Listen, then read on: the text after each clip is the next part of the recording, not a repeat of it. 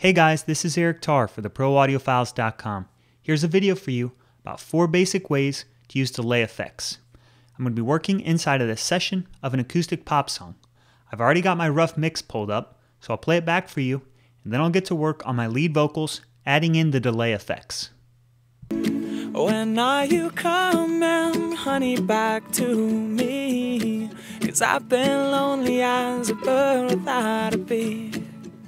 But there's gotta be a better way to say the things that might just help me understand you. There's gotta be a better. So I'm going to be adding in the delay effects on this lead vocal channel right here. I'll solo it and let you listen to it. When are you coming, honey, back to me? The conventional way to use delay effects is as a parallel or send effect, where you have the dry, unprocessed version on one channel and then a processed, wet version on a separate channel that you can blend in. So here what I'm going to do is create a new track, specifically a mono auxiliary input. Next, I need to route the signal from my lead vocals over to this track. Click on Send, and I'll find Bus 1. What you need to do is make sure that the send name matches the input that you have for the auxiliary track. Select Bus 1 again. Now watch this. As I increase the level on this fader, the signal will start to show up on this channel. When are you coming, honey, back to me? 'Cause I've been lonely as a bird without a bee. Next, I need to insert the plugin that's going to add the delay. So here, I'm going to go into my plugins menu, find delay, specifically the Mod Delay 3. This is the stock delay plugin that comes with Pro Tools. For good measure, I'm going to come down here, double click and rename this track to be delay. The first type of delay effect that I want to show you is one that's called a tempo synchronized echo effect. It's very common in acoustic and pop styles of music. This delay time is going to be synchronized to the tempo of my song. Over here in my edit window, I've set up the tempo of my song to be 97 beats per minute. When I open up this plugin, it automatically detected and synchronized to that tempo. When I want to set the delay time to match that tempo, I just need to click on these buttons down here. So if it's an eighth note, quarter note, and so on, it will automatically adjust to the right delay time. When are you coming, honey, back to me? 'Cause I've been lonely as a bird without a bee. But there's gotta be a better way to say the things that might just help me understand you. If you wanted to add a dot to the note, for instance a dotted eighth note, which is a common delay time, you just need to select the note here and then add the dot to it. When are you coming, honey, back to me? 'Cause I've been lonely as a bird without a bee. If you want to achieve multiple repetitions, you just need to turn up this feedback knob. When are you coming, honey, back to me? 'Cause I've been lonely as a bird without a bee. But there's gotta be a better way to say the things that might just help me understand you. So that's the tempo synchronized echo effect. Next, let me show you a different kind of delay effect, and that's the slap echo. Here, we're intentionally not going to use a tempo synchronized delay time. We're in fact going to manually set the delay time to be somewhere between 120 and 150.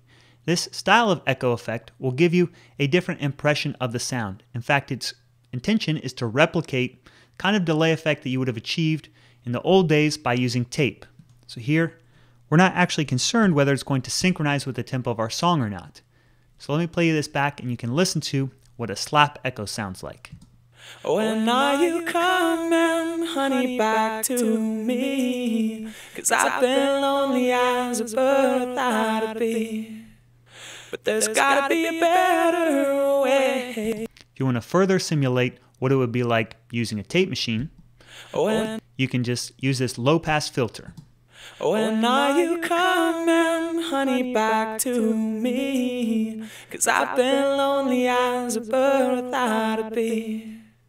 But there's gotta be a better way to say the things that might just help me understand you. There's gotta be a better way to say the things I should have told you. Yeah. So that's how you can set up a slap echo.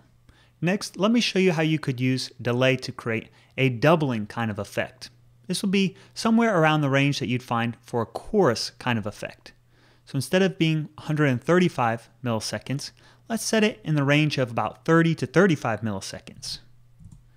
Now, we no longer as listeners are going to hear these as two separate sounds. We're going to hear that there's a doubling or thickening happening.